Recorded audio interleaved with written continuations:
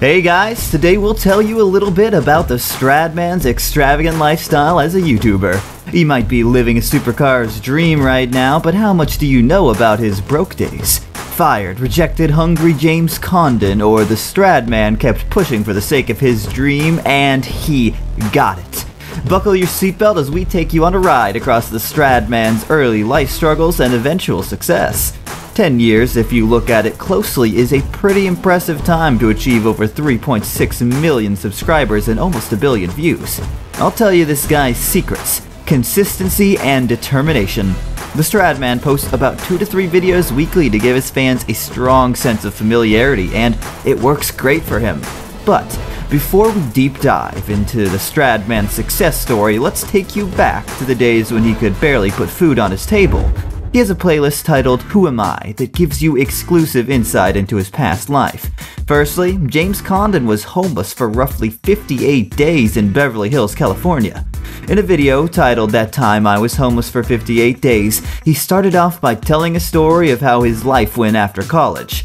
Graduating from Oregon State University and moving out to Park City, Utah, he got a regular job at Montage Deer Valley that paid him $17 an hour. James Condon quit his first post-college job after a year because the man was being underpaid, plus he was the guy who did way more work but got paid way less. It was far from his dream job, so he quit. He quit his job instantly without any backup and kinda regretted it afterwards, but he turned out okay after all, didn't he?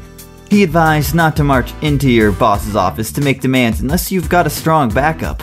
The 23-year-old James quickly lost a bunch of things that made him comfortable, and his Audi TT became his new home. It was around this time he started his YouTube channel, and he had the craziest plan to make money. His genius plan was to film the supercars driving around Beverly Hills for his YouTube channel. He revealed his lifestyle at this point to be super boring. At the start of the new adventure, he wasn't getting the proper nutrition his body needed. He went to the store, got a loaf of bread, some peanut butter jelly, and an off-brand soda. Wonder where he slept? He'd sleep in the driver's seat for one reason: to drive off instantly in case some random person complains about his lifestyle. Sleep, eat bread and soda, film supercars all day, rinse and repeat. That was his new normal. Credit to McDonald's that gave him an opportunity to edit the videos and upload them after he was done filming. Slow Wi-Fi was better than no Wi-Fi, so he couldn't complain. All hell broke loose when his trusted Audi broke down as soon as he was about to retire for the night. There he was, broke and tired at McDonald's parking lot. He had the option to reach out to mom and dad, but he wanted to fix this mess himself. It turned out the problem with his Audi was the fuel pump, and he fixed it with what little money he had left in his bank account and got rolling once again. It didn't take long for our man James to realize that being a full-time YouTuber wasn't the way forward at the moment. He was earning roughly $5 per day from Google AdSense, and $35 a week was not cutting it. So he went back to the drawing board to reevaluate his life and what he'd do from there.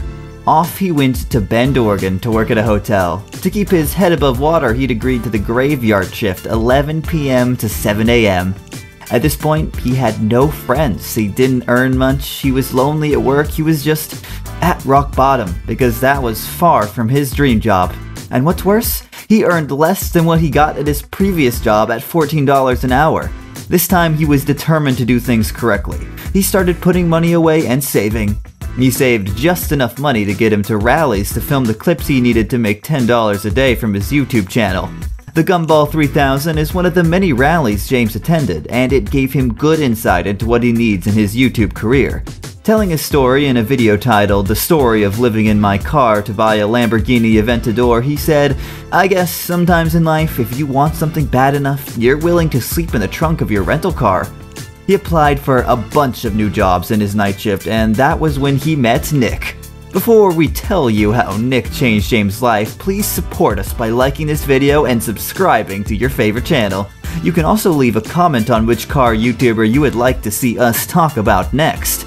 Nick offered him a $45,000 to $50,000 a year salary. This was a huge upgrade from where he was, and James gladly accepted.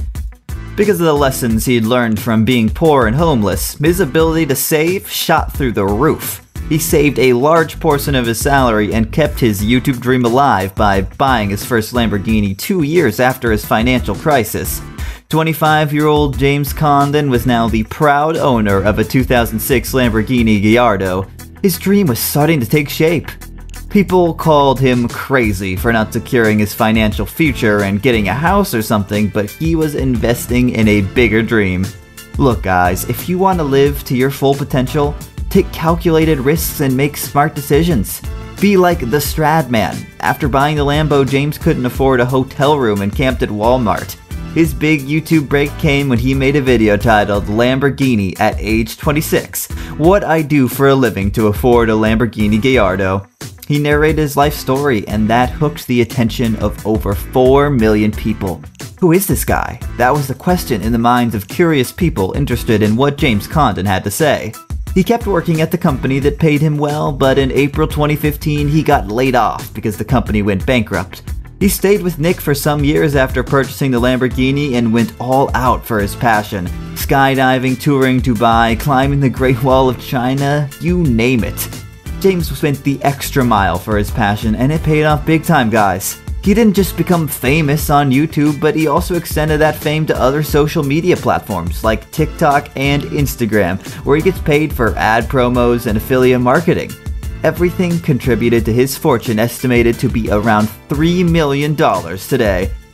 Since his rise to fame, TheStradman has featured other YouTube celebrities and their channels in the automotive niche like Shmee150, who we've also discussed in our previous videos, royalty exotic cars, vehicle virgins, and several other big names in the biz. He also shot videos around some of the world's most fancy locations like Italy, Dubai, Turkey, etc, etc. What started as a YouTube nickname coined from his admiration of the 2004 Ferrari Challenge Stradale has now evolved into a global brand. Some of the cars that have been in and out of the Stradman's collection includes the Nissan GT-R, worth around $100,000, the Ferrari 458, worth over $200,000, and of course the Lamborghini Aventador Roadster, worth well over $300,000, as well as several others. His viewer tally shot to the moon once he started making some crazy purchases in the hypercar market. His best video to date is titled Opening Up the Pagani Huayra, featuring the $2.5 million Ferrari F60 America. The video has an amazing 12 million views currently. The Stradman style of vlogging made him so unique and attractive that people couldn't resist clicking on his videos. He would record crazy reactions to his cars, give a detailed briefing about the features of a supercar. In fact, it seemed like you owned the car. Another element that played a key part in his success was his motivational story. As long as people relate to that story, they'll always enjoy watching the Stradman living their dream and hoping that they'd live that dream themselves one day. He also makes his content more relatable by sharing his personal life when needed, like showing off his dad, his friends, his girlfriend, even his dog. It also helps that his energy is irresistible. James' newest project is his dream mansion. You can see regular updates of it as he shapes it into reality. The life of Stradman is nothing short of amazing, similar to one of his fellow car enthusiasts, Shmee150.